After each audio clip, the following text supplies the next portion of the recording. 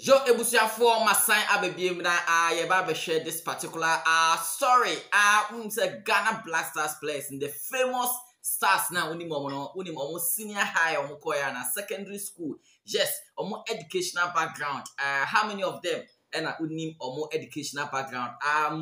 Most especially senior high school no omukoya no eno na yedi ebro some of the famous players unim omudino Ghana players omo ye famous omo dos bebrebe but ye these 12 players see ho ayeba be hwe omo secondary schools omo koye nti ka no na ebusua yemfa agro ne nhihya no obe subscribe first o subscribe ya me pa cha o memo remfi so be like the video no be comment wadwen kire no wate ase no wakoja wo comment section enya keni die onso wadwen kire bia no weja wo comment section make kind of respond to you sana ebusuafo etie inti yemfa akensi ne nhihya no me pa cha say ena start ya me pa cha a brand here friend Michael Essien ono na ene no start Michael Essien obi enim de waya ba Ghana football what you say tutu kwa akobom teams bebre popular teams of abo obi enim omo Olympique Lyonnais France we see akayama Chelsea, the Blues, AC Milan, Real Madrid, all these clubs Michael Essien Isiaka and their amount na Michael Essien ne mame your friend Abba Jando and ne papa your friend James Essien omo one crime memu Fantini pa Michael Essien na me pa cho secondary school sha said ni DHS okoye gomwa nyanya no DC primary and DHS yes owie ya pen of course St Augustine's College Cape Coast St Augustine's College Cape Coast and on the secondary school Michael Essien okoye nti Michael Essien yes nti St. Augustine will be proud of their old boy Michael Essien. The other football at the Aje Assassin Sunyana. Sana Ebusuafo etie ewa branche IFNO. Michael Tebu Essien. Yan to us the next player. The next player on the list a branche IFNO. Asamoah Gyan Baby Jets. On also about football one so far Ghana Black Stars player what she goes kese pa Eliama Black Stars a branch with the crown 109 games in the body my Black Stars of Ghana scoring 51 goals. That's record edaha obi antimi embreki e beg things so be break what I say now a branch e fe no Asamoah Gyan Osiakai Martins bebre uko France Osiakai wo ho oba England Bisiakai ma Sunderland oko United Arab Emirates Alin ekosi akan wo ho koja China ne ade chese wabobra what I say wabobra to mebi na ma Asamoah Gyan on the 8th highest paid player on earth sasa sisu ina players etuo mo ka kese pa not the number 8 chese scanner or Gino Bosomi no enye sika ketwa secondary school and say senior high okoye Accra Academy Accra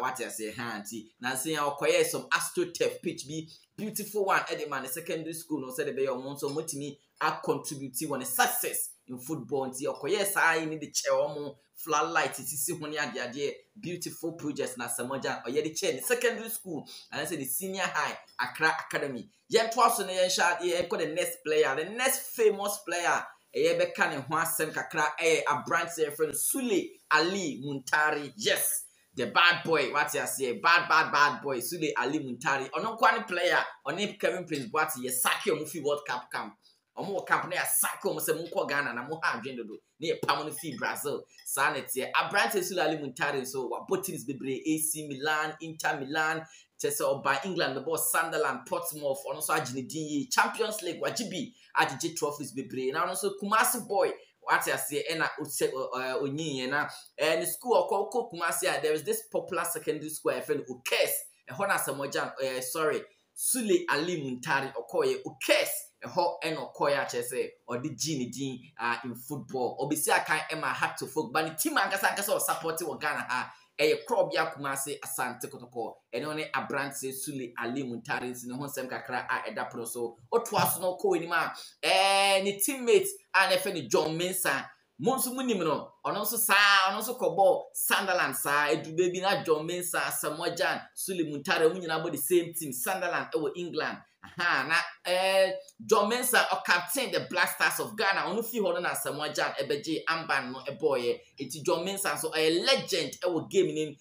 mo be 2010 World Cup no ginem gidi Asamoah Gyan John Mensah na enye easy ono so okọ Ukes Oni Sule Ali Muntari nyina ekọ the same secondary school and a senior high I fell ni Ukes eti eno so ni John Mensah so ne de kakra a ewo ho nso Kumasi boy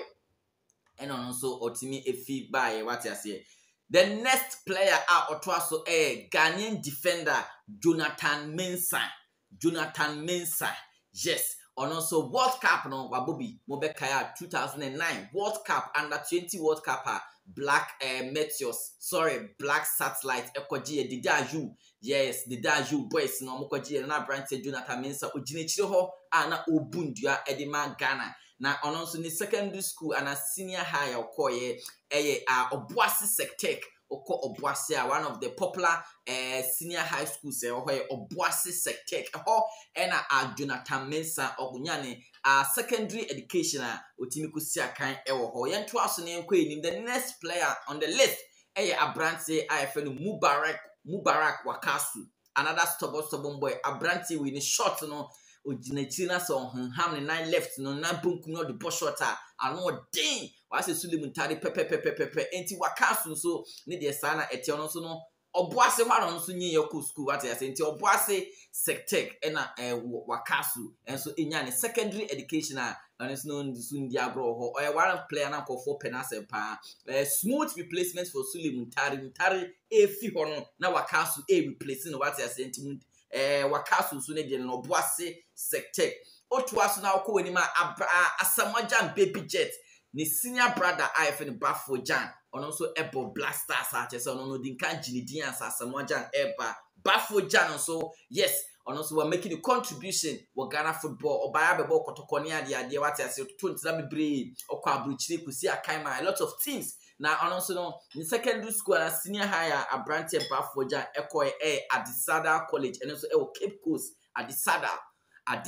what you say college Cape Coast and then also otimi ekoye san ebusuafo ade ne tie ho na genko the next player on the list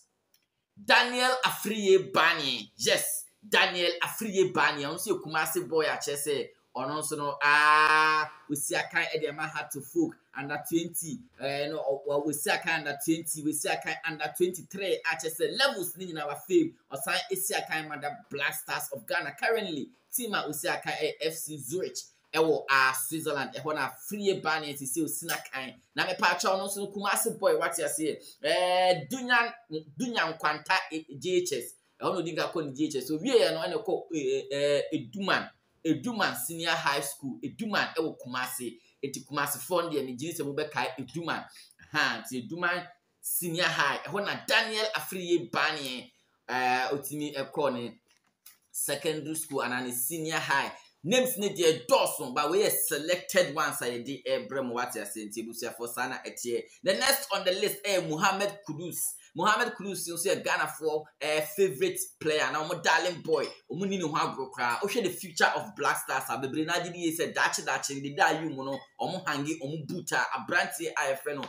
Mohamed Kudus on the Baba replace at Black Stars no I the in so but on no one secondary school the TN say on no Usaka at the age of 10 and on no right to dream academy it's on the academy muno idea the odini na contract office by na moton no kwabru chirenti Mohamed Kudus there secondary school and a senior high education there one pass it through but football academy emu ena ofidi nyi ya chese ono no or the demand na chese or the odinya contract office outside or to two kwan kosisi akan ti Mohamed Kudus the senior high and also the Mohamed Kudus so about something little Mohamed Kudus so ne de kakra that plus about the educational background kakra no something similar ena ekọ edema brand here IFN Kamaldeen Sulemana and also no Right to Dream Academy eno kokodim after say Mohamed Kudus transfer no kwa abrochire no ena yede ni Jesse no emma Abrante FN Kamaldeen Sulemana number 10 shirt tisi Kamaldeen Sulemana osi akan emma Saranton say Mohamed Kudus osi akan ma Ajax Amsterdam into mu mienu nyina Right to Dream Academy ena omufi omususa na omukodim ena omunyiya na chese the transfer omuko Europe enti ebusiafo Right to Dream Academy so ne de eno no so omumienu no records of secondary school enye available omo anko secondary school and also when secondary education. Sana ebusuafo etie ho. Now yenko the next player on the list Branch FM Thomas Partey. Thomas Partey Odumaso Krobo akwara aye won wo Krobo mem na onyi wo Krobo at the age of 10. Shase bobo at the age of 10 if ofi Krobo memu ekopie mu wo Ashaiman. Enti Ashaiman na ohyase se obobo ne ade enti onyi kakra no akontu semi bae na chese otu kwa ekopie e wo Spain. Enti Spain no na okonyi wo ho a chese okobobo clubs ne ade but secondary school education Branch Thomas Partey wan ko secondary school but you'll be a to quantum ekopiem e was Spain. Eti Thomas Partey so secondary school education as a senior high wo Ghana ha de school bi enu ha okoye e was Ghana ha Branch Thomas Partey die kakra amede ama no kopiem obiani media okopiem Atletico Madrid afisisi o Arsenal ne ade nto so no ogini din e wo Ghana football mu Black Stars number 5 shirt Branch na make na sem Thomas Partey. Now last one I made so Afina Felix Afina Jan no very young age now mo discover no Oliver Atta ni agency I friend Atta Legacy agency omo na discover no wabaro mo bo Milo Games Interschools Milo Games and omo timi discover Branch friend Afina Jan owie JHS no and omo no call Euro Africa into Euro Africa obo for about 4 months per ena omo two kwan ekopie mu AC Milan ni AS Roma koye ye trials ena AC Milan de na amfa ena me say AS Roma de no omo gine tum say Abranti woni ball omo maintain no eti Afinaja no so secondary school education Ghana ha de wankobi ono no omo discover no abra omo bo interschools that's interco Milo Games no JHS for de no ena omo ti discover Abranti no enti no omo wie ya no omo ne koto academy Euro Africa ena omo ti ne koto ma odide ma na chese omo transfer Branch Afinaja eko Europe okosi academy AS Roma straight up okomo academy under 18 enti obo few minutes few months no and omo transfer no so few oko senior team nim and osha say osi akai ewo ho don't forget say si Afinaja we few akokopim ewo Cremonese ehonso no say things are being a little bit difficult for Branch Afinaja but contribution Ghana FIFA World Cup you call Qatar 2022 Afinaja contribution home and away game no the otimi ye boa Ghana e ma itimi secure qualification to the World Cup for the 4th time. Inti sana etie wo ho inti ebusuafo kakra amagadani omo